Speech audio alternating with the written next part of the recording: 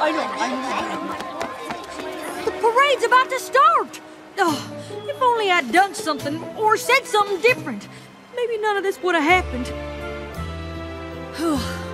I really screwed things up with Rarity. Applejack! Rarity! Don't go! You were right.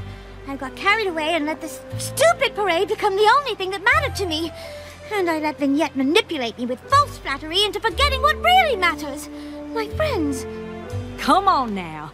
Your talent puts you so far beyond the need for flattery. Stop flattering me! I've not finished apologizing. I'm sorry I lost sight of why we applied for jobs here in the first place. And I'm sorry I got jealous. All this time I thought I was being honest with you about not liking Vignette. I wasn't being honest with myself. I felt like I was losing my best friend. You didn't. Caramel apple girls to the end?